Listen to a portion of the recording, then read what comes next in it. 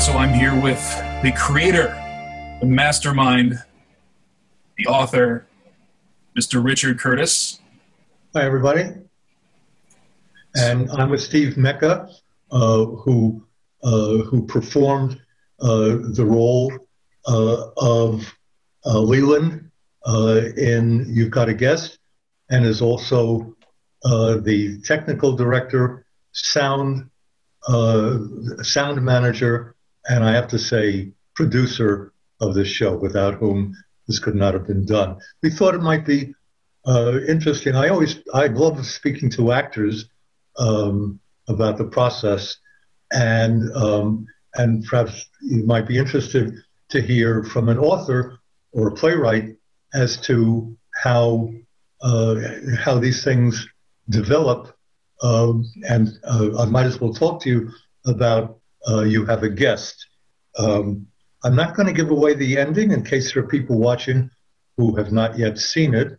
So you'll see if I can work around it and still give you a sense of how this is going to work. The idea behind it was that a man makes a kind of Faustian bargain with the devil. He has sworn, taken an oath on somebody's life that he has not had an affair with his wife's sister. And now he's being held to that oath. The oath has to do not with, I swear on a stack of Bibles, but I swear on somebody's life. And the genesis of that, the idea for this play, was that when I reached a certain round-numbered birthday, I began to wish that I had 20 years back, and I began to ruminate as to what I would trade if Faust, in a Faustian bargain, what I would trade to get those 20 years back. And as a playwright, I realized it had to be something extreme. So I picked somebody's life, somebody who would be very, very dear to the person longing, or at least the person in this case, swearing that he's innocent of something. And he is innocent, but because technically he has only thought of doing something, he has not done it yet. So that was the basis for the play. I thought about this play for about 5 years, and I couldn't write it, first of all, because I couldn't bring myself to write about something that I superstitiously thought if I uttered it out loud, if I wrote about it, that person could actually die. So I couldn't write it until I found a solution for that particular paradox. The second solution, which came to me very late, but enabled me to write the play, was that this is about coveting somebody else's wife. Now, the 10th commandment in the Bible is that you shall not covet somebody else's wife, your neighbor's wife. And it's in the Bible, which means that it is a sin to covet. And yet in our Judeo-Christian society, we do not have thought police. We do not punish people for thinking, wishing, coveting. We only punish them for their deeds, or we weigh their behavior only by their deeds, not by their thoughts. A couple of years ago,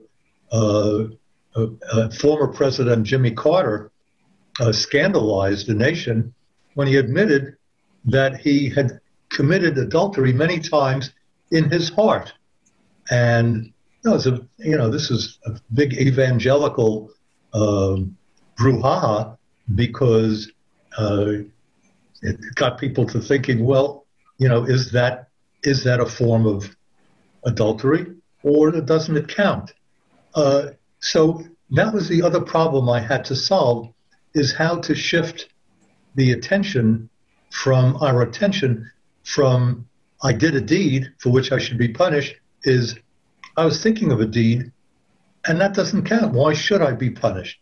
So I think that would be interesting to readers to think about that particular paradox.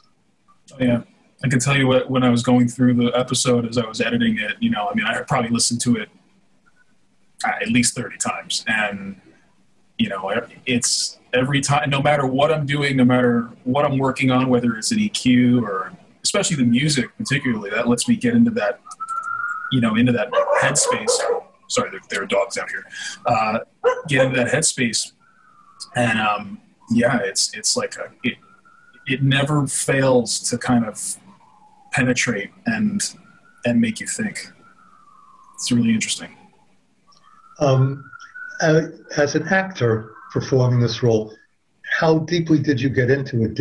I always wonder whether actors enter into the part, inhabit the role, as they say about actors, or were you always aware that, hey, I'm an actor, I'll do the best I can, but I'm not emotionally touched by this job that I have to do of bringing this bad news to this poor man. Well, in my role, the main approach was to not feel anything for the guy, because it's my job. It's it's like it's almost like checking out groceries at a I had to really remove the reactionary. And I know you made a note before we even started recording. It was he's very straight and I said, play it straight. You asked me how should I do this, because in your diabolical role you could have been very spooky wooky, right, and arch and diabolical, and basically I said, this is a business proposition. You're delivering a decision. It's you're just a messenger delivering news, and you've delivered this to other people many times. So I just said, play it straight, which you did beautifully. Thank you. And it just enhances the creepy aspect of it, because you would expect something of flames and haunting, right.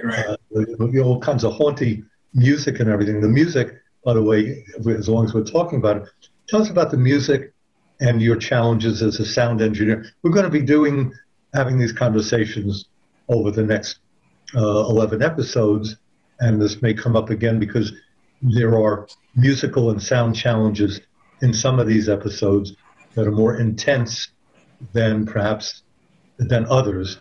So were there any particular challenges here as you produced this that we should be interested in? Yeah, I would say across the board, it's the challenge is having everyone in separate locations. I mean, there are ways to do it technologically where you can get somebody sort of on the same, in the same, in a linear way, but with everybody's schedules and lining up basically. We should make it clear to the audience that the actors in this and the future episodes are not all in the same room. They're not even in the same state. Right. Their voices are recorded at different levels. There are moments between their speeches that have to be sewn up or spread apart. And everything sound as if it was being done in the same room at the same volume in one seamless take. And I got to pay tribute to Steve, who has made that happen in ways that exceeded anything that I imagined when I wrote this thing. Well, thank you. Yeah, I mean, line by line, every line had to be placed, and silences were cut, breaths were reduced. If somebody did that with their mouth, and that had to go. That would be probably the biggest challenge. Music is second nature to me, but when it comes to editing and that's a whole. I mean, no matter how you slice it, when it's dialogue, it requires some real attention. So thank you. And it was, like I said, I've listened to it. It's funny because every time I listen to it, I might be listening for certain things, but when I still hear the dialogue, it still kicks up feelings when I hear it, because it's a palpable especially for this one, it's a powerful storyline. So it's cool. It's cool. You're an artist in your way, as I like to think that I may be in my way. Exactly. So thank you. This is great, and I look forward to having this discussion with you and the other performers as we go forward. Yes, me too. Same. Thank you. This just in at the Creepery News Network.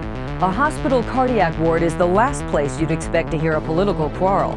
For Roy Jansen and Stanley Fimster, it may well be the last place they hear anything at all. Here's the exclusive audio from the hospital. That explains it. Explains what? Your heart attack. God was punishing you for being a Republican. Republicans are the only thing protecting this country from left-wing radicals like you. You should get down on your knees and thank your benefactors. Ow! Hey, who the hell are you pushing, you son of a bitch? Here's something to make America great again. Find out how this story ends this week at thecreepery.com.